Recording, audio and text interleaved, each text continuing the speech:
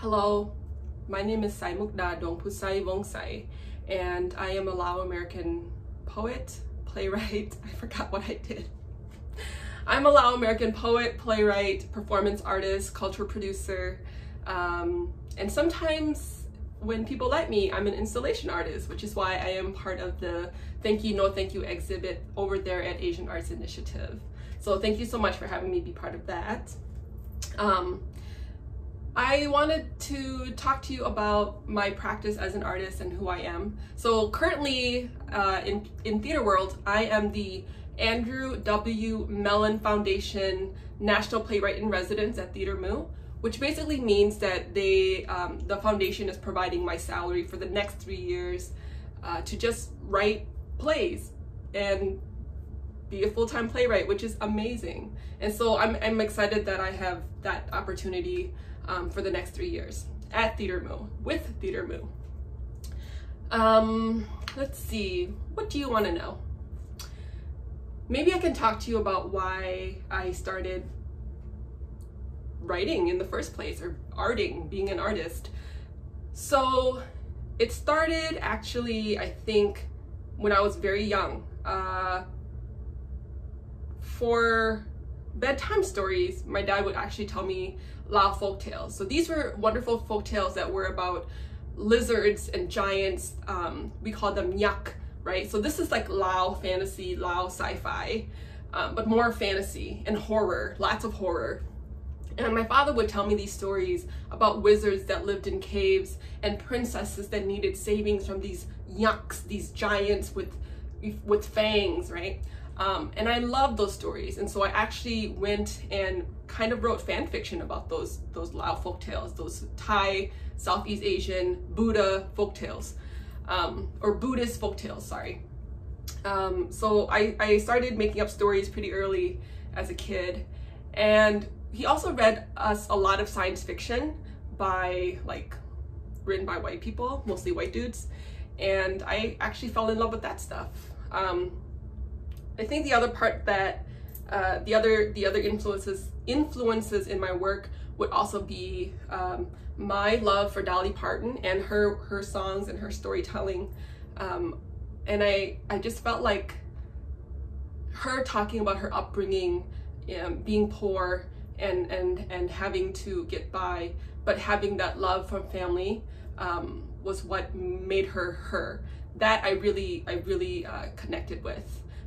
As a former refugee, you know, I grew up having to usually wonder who I am, having to excavate, and using poetry and theater to do that, right? Because growing up, so often our parents don't like to talk about the past. They don't like to delve into the messiness of what their life was like during the war and after the war, and how their lives were disrupted, who they were before the war, right?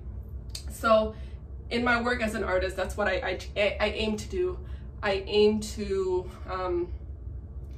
excavate these stories and to amplify these stories, mostly my own, and I hope that people would be interested in wanting to know about my story and finding some kind of resonance with that, which is why I created this piece called the Unfulfilled Altars. So in recognition of Laotian practice of ancestral worship, so many of us are Theravada Buddhists, or just Buddhists in general, and there's a part of that tradition where we do practice ancestral worship.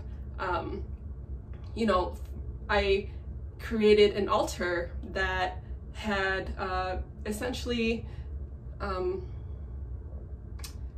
I guess items or gifts or remnants, objects that that sort of represent the promises, the apologies, and maybe the stories and memories that have been lost, that have been lost, right? So these are personal items or offerings for the dead promises, dead apologies, dead dreams, and dead stories. And I feel like my role as a playwright and a poet, and now an installation artist, is to ensure that what is unfulfilled gets fulfilled through my poetry and my plays and other sort of like public artwork. But I really wanted initially to create 4 separate altars, one for promises, one for apologies, one for dreams, and one for stories, but was too lazy and just made one, so don't tell anybody that. Anyway, and part of the intention was to have these 4 altars in different places within the space so that people can travel to them and engage with each piece however they feel that they wanted to engage with it, and perhaps, you know, having these prompts along with each of those altars, and the prompts could ask questions like, who do you think these are for? Looking at the items, what do you think the meaning of these items are? And then thinking about like whose promises and dreams and apologies and stories deserve veneration, right? Who are you to say that this person does and this person's doesn't, if that makes sense?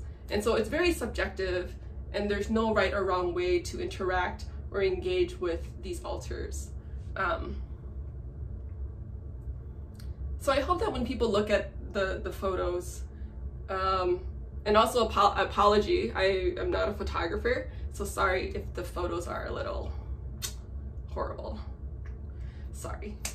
But I hope that you do enjoy looking at them and looking at all the little items that are within the altar, and finding a connection to that, and also like imagining your own story to that object, right?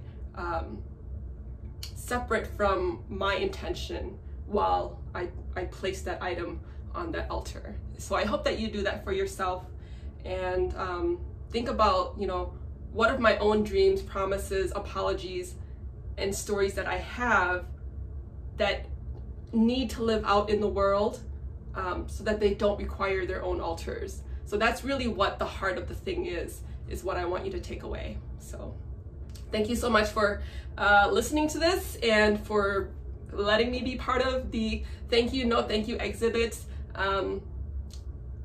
Bye.